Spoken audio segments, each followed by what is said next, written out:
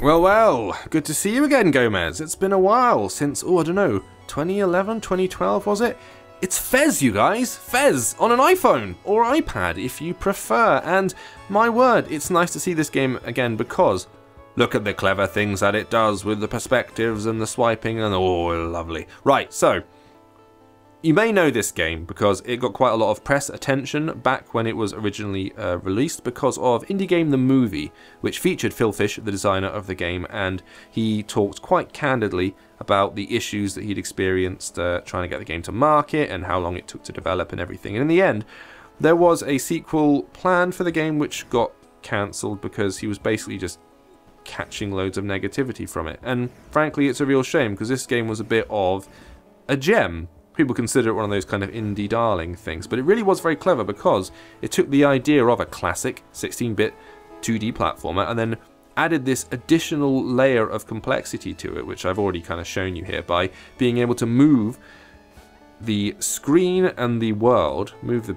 buildings in it around a central axis. So I can swipe 1, 2, 3, and 4, and I'm back to where I started again. And so this 3D building is then flattened out into a 2D plane, and that creates a really interesting environment to navigate and a way to solve problems because you create platforms where perhaps there weren't. So if I move this here, that stairway's gone, but I can bring it back over here. There we go, run over there. I can swipe now. You see it can create a completely different... I'm still connected to that platform. See how that works?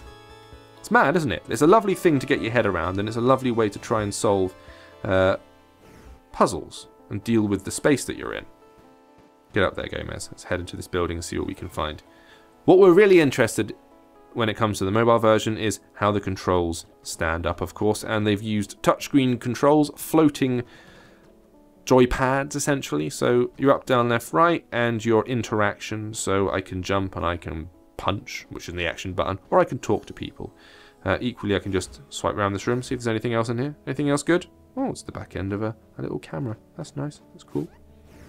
But I don't think there's anything of particular interest, so let's get out of here. Now, I'm swiping the screen to move the environment around. That's possibly the best concession to mobile. That feels really, really natural, and it's something I think you use shoulder pads, shoulder buttons on the console versions, which also works really well. But it just feels perfectly at home. I can just swipe the screen and boom, it whizzes around. That's great. What's less great, perhaps, is, you know, little jump buttons on the right-hand side of the screen. A little bit fiddly, a little bit more awkward to press. Oh, I've got one of the blocks. Fantastic. If you haven't played before, I'm trying to collect these little cubes, all of which add up to one great big giant cube.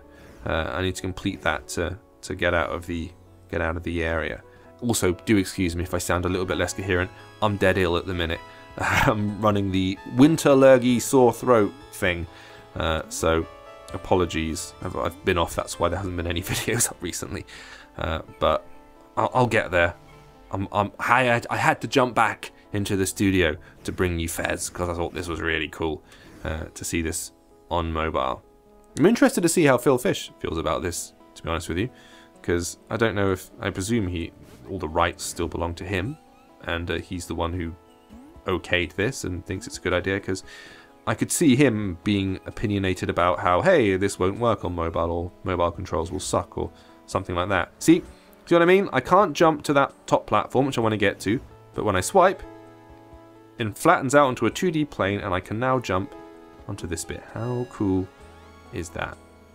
There you go, another cube to add to the multi-cube. Hey, duck. It's not a duck, is it? It's a little seagull. I can't talk to him, he ran away. What a boring seagull.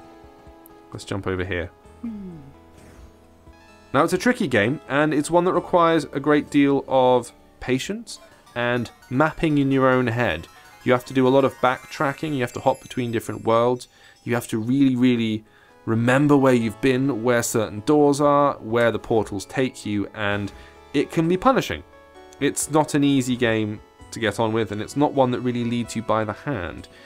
And that's what a lot of people liked about it, because it demands that little bit more from you than a lot of games do, and you either get on with that or you don't, you know, like, you might like it, you might not. I was quite charmed by it. I didn't finish it, I'll admit, but I did find it impressive. Let's get down here. I can see another block down there, so just hold down. Oh! Whew. That's not good.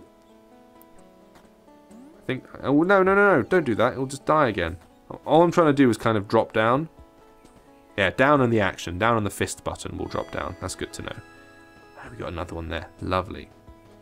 We're going to be doing a review of this over on Pocket Gamer, a full review. I just wanted to show you the basic mechanics of how the game works and how it feels at first play anyway on touchscreen. And I am fairly comfortable with it. I do feel that the jump stuff could be a little bigger. I'd like the jump button to be a bit bigger because I do find myself missing it. I'm sure I'll get used to it as I play, just because, you know, I'm not used to playing it on this platform.